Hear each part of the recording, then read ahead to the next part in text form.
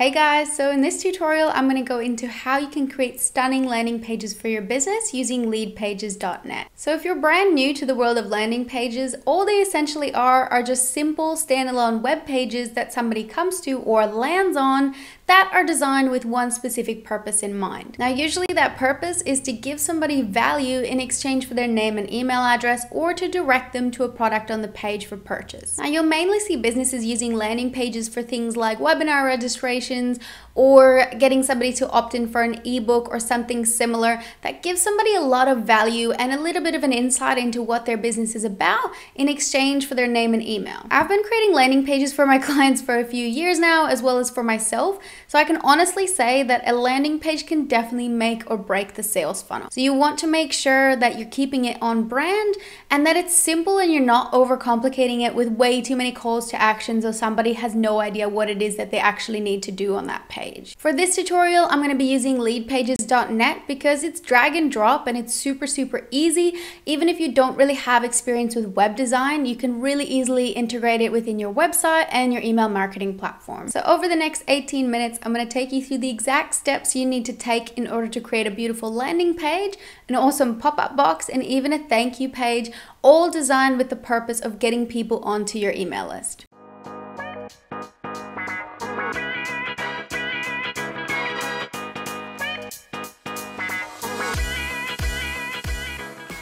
Alright guys, so we're just going to go ahead and get started on Leadpages.net here. You can sign up with them with a free trial. After that, the basic plan on a monthly payment plan at the time of recording is $37 a month.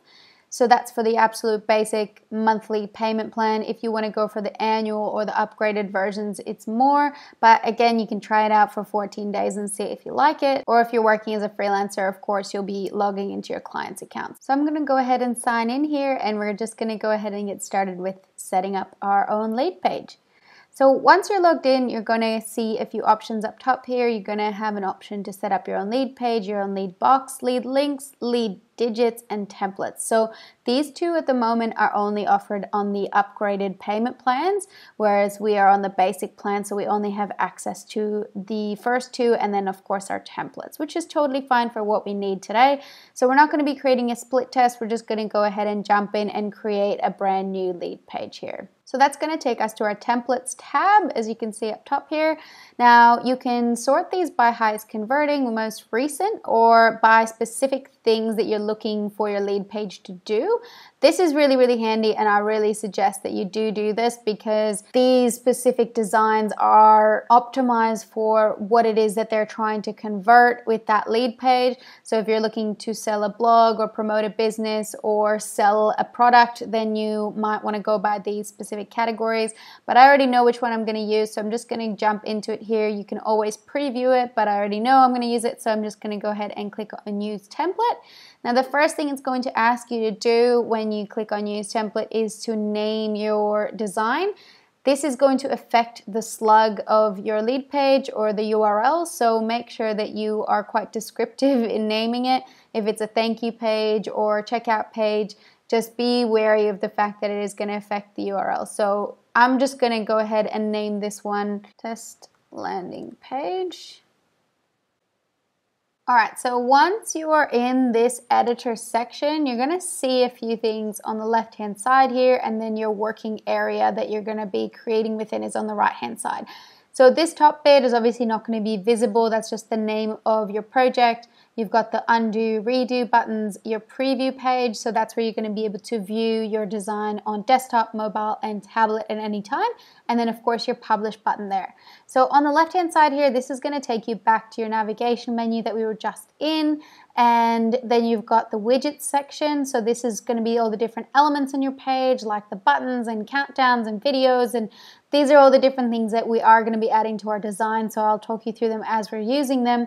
And then you've got your page layout, so that is where the different sections and rows and columns of your design are stored. So if you need to kind of have a look at what's in a specific section of the page, you can toggle this on and off from the drop down, and also control the visibility. You can duplicate and of course erase specific parts of the page. And then finally you have your page styles, so that is the styles of the overall page. which is also where you're going to be able to affect things like the branding of the page here, your page width, the background, font styles, all of those sorts of things. And then you've got your page tracking at the end. So this is really handy if you're going to have people sharing the page, so you want to make sure that you are optimizing it for SEO, for Facebook as well, so you can choose the thumbnail there. And then finally, you've got your analytics. So if this is going to be a page that is going to be used for Facebook ads, for example, this is where you would be putting in your Facebook pixel. So I'm going to go ahead and get started by changing up the page styles here because I don't really love that blue. So I'm going to go ahead and change that page background there. I'm going to change the image to an image that I've uploaded. You want to make sure that you are optimizing your images. So this is something that I've just grabbed off of Unsplash. It is quite a large image, but sizing wise, it's actually quite good. So you want to make sure that you are resizing the images before you're chucking them into here, even though it will probably optimize them a little bit for you, but you still want to make sure your loading speed is quite good. Then you can also impact things like your image overlay. So I'm going to go ahead and do that. I'm going to chuck in our hex code here, and I'm going to change the opacity. That looks good to me. Maybe a little bit more transparent. Awesome. So the other thing I want to do is change my favicon here. So I've already got ours. So it's going to basically replicate what we already use for our website, so it doesn't stand out like a sore thumb. When somebody does land on it, it's just going to have that in their tab on their browser. And then I could play around with the font styles here. So I'm going to go for Railway with all of them actually, because that is our font of choice. Now, of course, you can do this depending on your client's branding or what is already present on their website. So you want to replicate their current branding as much as possible. We don't actually have a countdown on this page, so I don't have to worry about that so much. And I'm going to go and jump into the page layout. So you can specifically do this by just clicking on different things over here, or you can also affect this over here. So I want to go ahead and change our logo, and I'm going to pick our logo over here. So that's changed that. And I don't want this particular ebook to be there. And I'm actually not going to have an image here. What I'm going to have there is my video. So instead of just changing the image, I want to add a separate column, just a blank column here. I'm going to drag that up, and this column is going to have a widget dragged into it, which is going to be a video widget. So now I can go ahead and go back into the page layout and go ahead and delete that column. Yes, I want to delete that. So it's going to enlarge my video section. Now if I click into the video, it's going to ask me for the embed. So I'm just going to use a sample here from our YouTube channel, which is just an unlisted video here specifically for our resource library. So if you go into share and embed, and then grab this code, jump back in, and paste that in here. So that's gonna show up with our video. Perfect. And now this is specifically for our resource library. So I'm going to change this by clicking Command A on Mac or Control A on desktop to highlight it and write something like looking for our hidden resource library. And I'm actually going to delete this one. And here's where I'd write something along the lines of look no further. Click below to get your secret password straight to your inbox. So obviously that's a little bit hard to see. So what I might actually do with this column is go into settings and choose a bit of a background color for that, maybe white, and then change my, I would probably actually go with white, change the opacity, and then change my text color to be dark, just not too dark.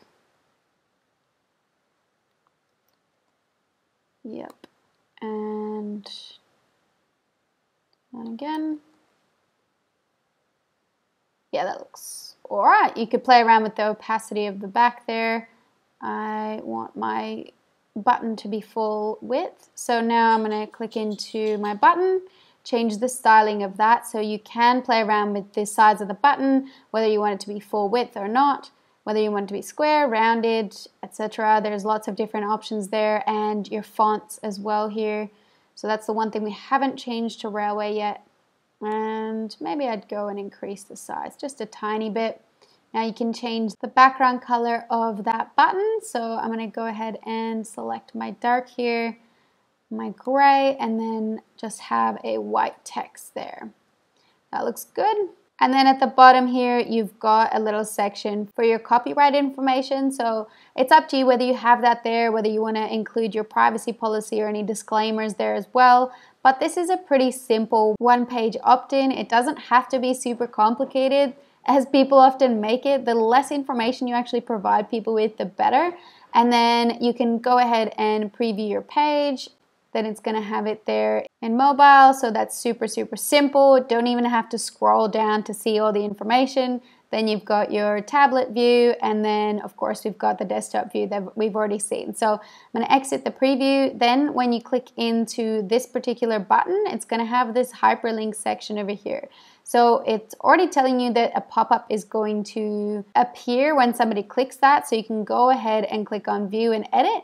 And essentially now you're not editing your lead page anymore, you're editing a lead box that's going to pop up. So you want to make sure that this is quite relevant to what you've just created, color scheme wise, font wise, and everything in between. So obviously I'm just going to go ahead and change this because it's not an ebook anymore. Send me the password. And then I would change the form options here. So as soon as you click into that, this is going to appear. You've got your integrations there. So what I actually want to do is change this integration to our active campaign. So I want to make sure that it's all going in the right place when somebody opts in here. So I would go and change that to our resource library list. And we will then go to fields, and I would want to add a first name field. Yep, first name. I'm happy with that. And I would change this and move the email down so the first name appears first. And then at the end, you've got your actions. So this is what will determine where somebody actually ends up once they click on that button. So we're going to deal with that next, but for now, let's go ahead and just edit that button so it suits our previous button. So we're going to go ahead and make that a dark background and a white text. I'm going to change the text over to Railway, change the sizing a little bit, send me the password. Oh, I don't like the sizing and the capitalization. Password. Perfect. Yeah, so that looks good. Awesome, so I'm going to leave it at that actually for now, and it's already automatically saved everything for us. So now if you just jump back into your actual navigation, your dashboard here, this is going to be there already, and what you can do then is just duplicate it, and now it's going to be test landing page, thank you page. Cool. So it's going to replicate exactly what you've just done. This can be really good for split testing as well. But in this case, what we're going to do is we're going to use the exact design that we have just created for our thank you page. So that somebody will then click on that button saying, yes, send me the password. And it's just going to essentially allow them to stay on a page that looks very similar to what they've just been on, so it doesn't throw them off. We want to obviously delete a few elements from this page. So I don't really need my video to be there anymore. I will actually keep these. I'll just move them over a little bit here and move this over as well. Yep, cool. And now what I'm going to do is go to page layout. So in this particular section, what I want to do is I want to add a new row. And inside that row, I'm going to add a few columns. So what I want to do is I want to actually put my widget inside of the first column, and then I'll replicate that.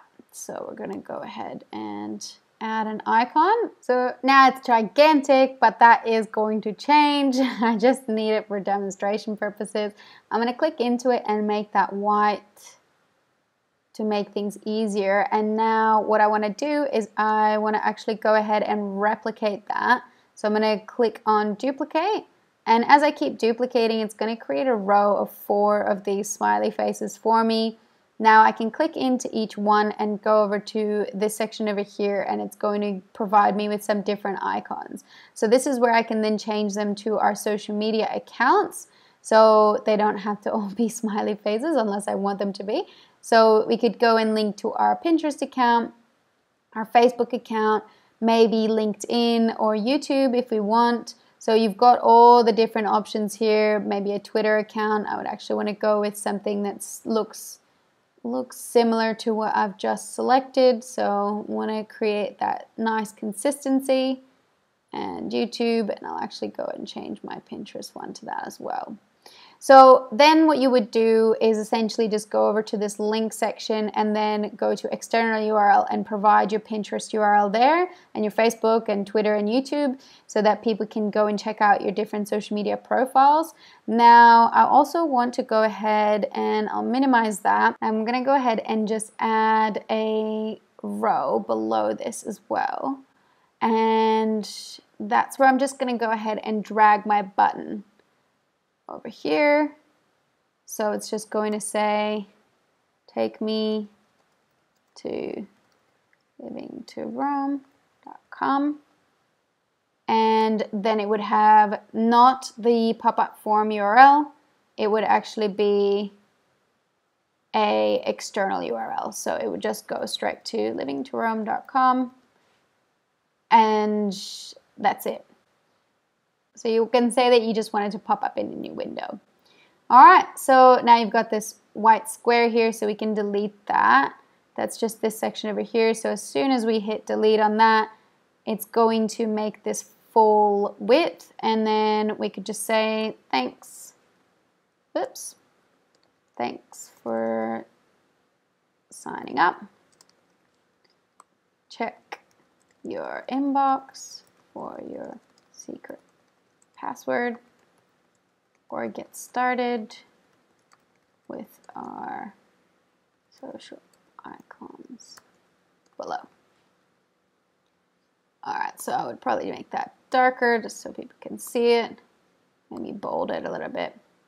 That looks pretty good, so I would actually probably publish this first, as it's just the thank you page. So we'll go ahead and publish that. Then this is our URL, so you want to make sure that it is the URL that you want. But we don't actually need that URL, and we actually don't even need it to be published in order to link it here. So I would actually change this, send me the password, so it's consistent. And then remember that we've got our pop-up form, so I'm going to go ahead and view and edit that. And if I click on that, it's going to bring me to this section over here. And now if I go over to actions, I can click on lead page, and it's going to have the test landing page thank you there. So that is what's going to take them to when they click on send me the password. And of course, it's also going to trigger the automation that we have set up based on ActiveCampaign and the specific list of subscribers that we are saying that we want this to go to. It's going to trigger all the events in the automation itself. But as far as Leadpages is concerned, as soon as they click this, it's going to take them to the thank you page. So I'm going to go ahead and publish that just so you guys can see the whole process, and we're going to sign up with a fake account. So let's go ahead and click on publish. Cool. So now this is our page. So let's go ahead and open that up in a new tab. So we've got the video there. I'm going to click on send me the password, test, and test at test.com. And then I end up on our thank you page. And that's it. So obviously I would have these linked to our social profiles, or then it would just go straight to our homepage of our website, open up in a new tab. So I hope you guys really enjoyed that tutorial and you found it really useful in creating your own landing pages for your business or for your clients if you're a freelancer.